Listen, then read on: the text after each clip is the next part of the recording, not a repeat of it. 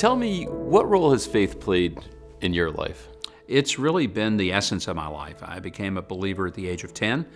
And since that time, it's been a growing experience of understanding what God wanted out of me and what that meant.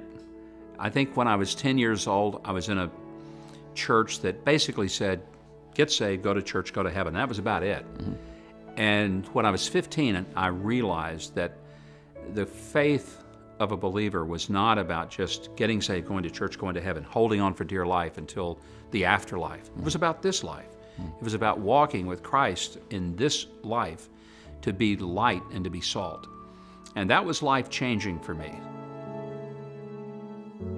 It seems that the story of the Bible is so much a story of this land. There's people and characters in it, but the land somehow comes to life, and it's very different being here and walking it. Absolutely. This is where our roots are. So when we came, I mean, we saw an opportunity, and we really felt God was drawing us into this, to become a part of this nation and participate in reestablishing a messianic witness. Yeah. When you go to Jerusalem, it's just layer upon layer of secrets. And the archaeologists, of course, are digging down historically, but biblically things are being revealed. And I think really it's a sign that we've entered the final chapter, really the end times. And God is preparing ourselves and Christians everywhere for the last part of this great story.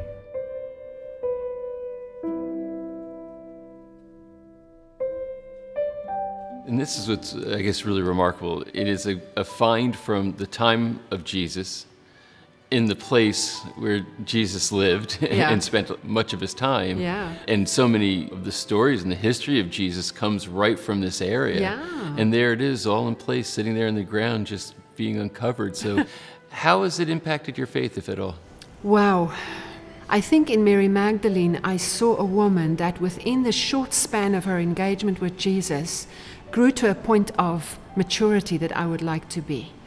She was set free from 7 demons. And when we engage her at the point where Jesus entrusts the good news to her to go tell his brothers, we see that she has walked to a place of faithfulness where she didn't run away. And how did she come to a place of such rapid growth?